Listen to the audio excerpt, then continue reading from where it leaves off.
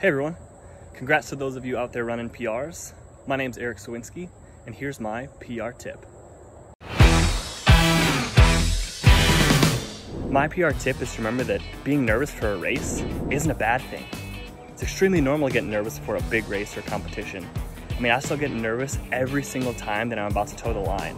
But one thing I tell myself, and something that you should remember, is that you've done runs and you've had workouts that have been way harder than the race you're about to do.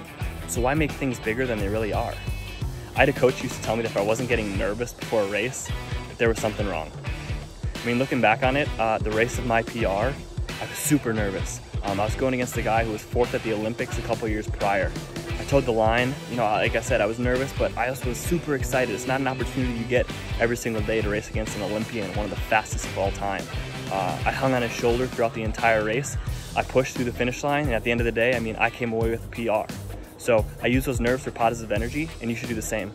Thanks for watching. Good luck with those PRs.